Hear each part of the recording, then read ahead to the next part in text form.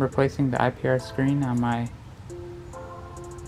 IPR valve on my truck, and this is the socket I'll be using, and this is the screen kit. It's a international part number. I'll also be making a test tool with this fitting here, but I'm not doing a test, I'm just making a tool. So I'm going to show how you make a tool to test your high pressure oil system for leaks. I already have my degas bottle and FICM out of the way because I just did injectors and replaced the cups and seals on the oil rail. You can see the IPR is back there below the Y pipe or up pipe, so that's what I'm going to be removing. It should be pretty easy to access once you have the FICM and the degas bottle out of the way. This is what I used: the socket, a swivel, a 6-inch extension, and a regular ratchet.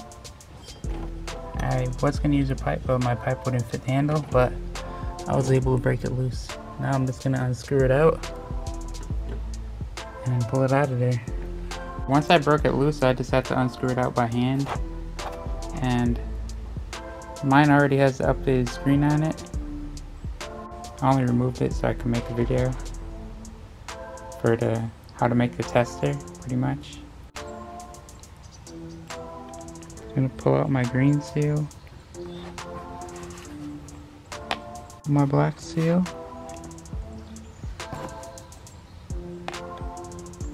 and the bottom seal.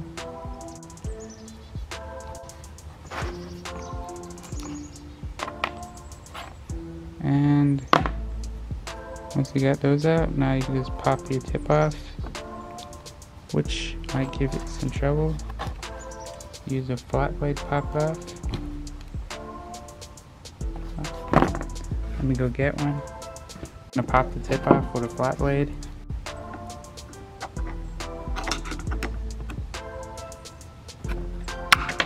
There you go. I just put the screwdriver in and twist it like that, and it popped out. So push down with an Allen wrench. Make sure your valve is working. Mine is fine. You can clean this up before you put all your new stuff on it. I got some fresh T6 right there, and the valve is cleaned up. You clean it up with some carburetor cleaner if you want. I'm just gonna oil my new seal, my big seal.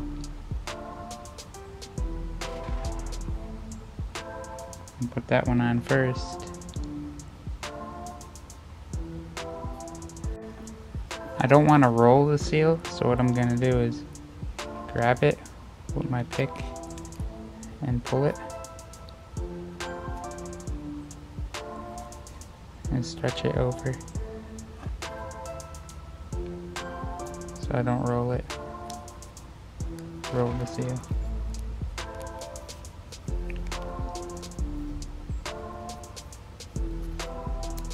Until I get it on there. Your bottom seal is installed. Next up is your black seal. Put some oil on it.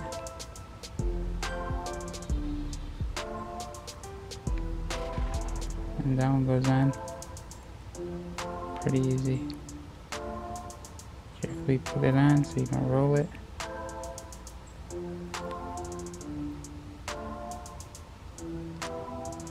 And the last seal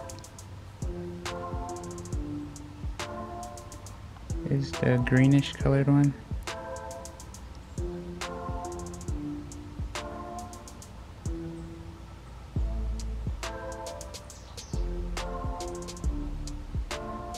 Now that all the seals are on,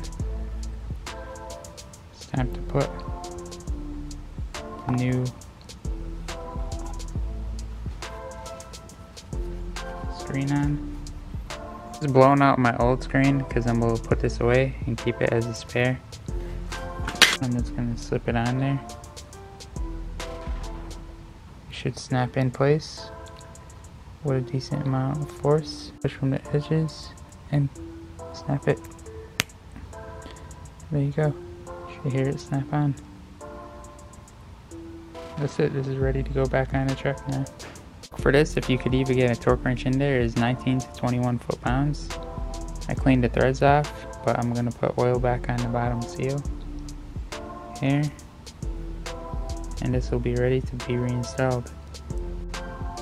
So I'm going to show how to make an IPR tester on a budget if you want to test your oil pressure system. See if there's any leaks in your oil rail or anything. Mine, I already knew it was leaking, so that's why I didn't test it. I just am doing everything.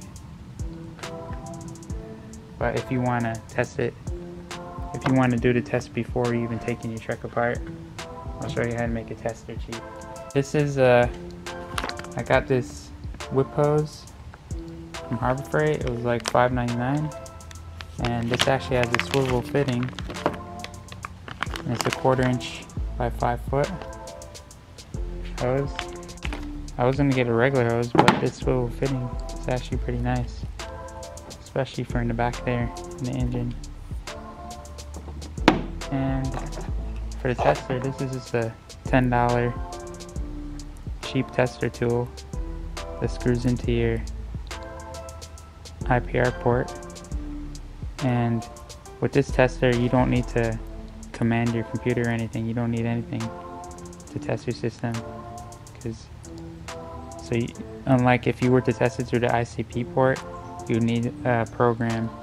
But if you're testing it through the IPR port, then you don't need anything. You can just use this. So this works with standard 1/4 inch, so that's why I got this. So you'd screw this on there. You'd obviously put Teflon paste or Teflon tape or something there to seal it, thread sealant. This would screw on to where your IPR valve came out of. Put a little oil on these seals to make sure it seals good. And this end here, you screw a ball valve on there.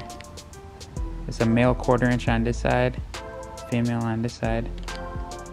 It's all 1/4 inch standard. Screw that on there, and then you screw your 1/4 inch compressor fitting there. And this is for whatever fitting your compressor uses. Now you just connect your air compressor. And it would have, your air compressor usually has like 120 to 150 psi or something in it. And then the air would go in and pressurize the system.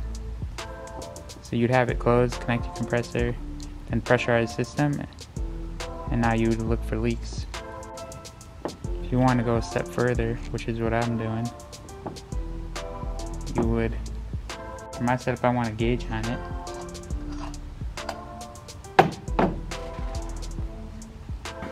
So I got a regular 1/4 inch NPT-T, 3 female sides.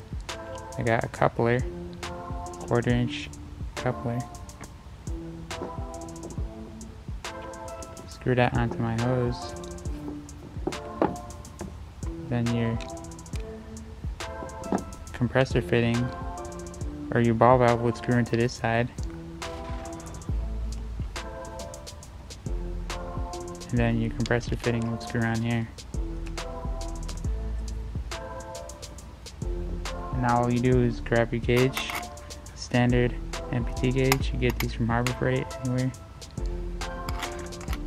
I went with this kind.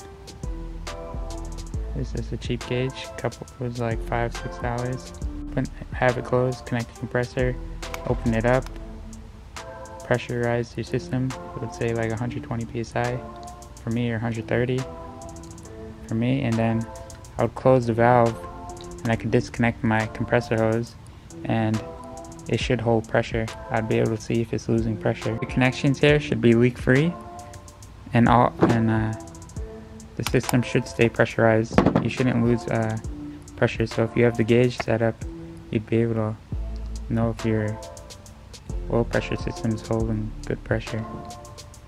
So this is a setup I'd recommend. Going and buying a T and All you need extra is a gauge, a T, and a coupler fitting, and you'd be able to do this setup. But the basic setup is all you need is a female to male ball valve.